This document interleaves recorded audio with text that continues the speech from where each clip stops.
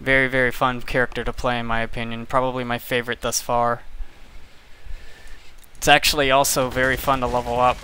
You can actually use Facebreakers to level, which is very nice. Most characters do like LE cleave until they're higher level, which is just dumb in my opinion. I hate having to do that until I'm higher leveled.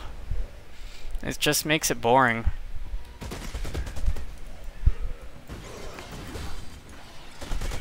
That was a little bit oh my god.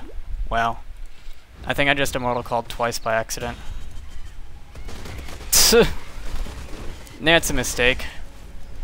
That's my biggest near-death experience thus far. I didn't even grant it for that.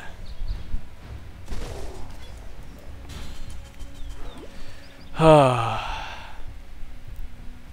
really should have paid more attention to my immortal call timer right there.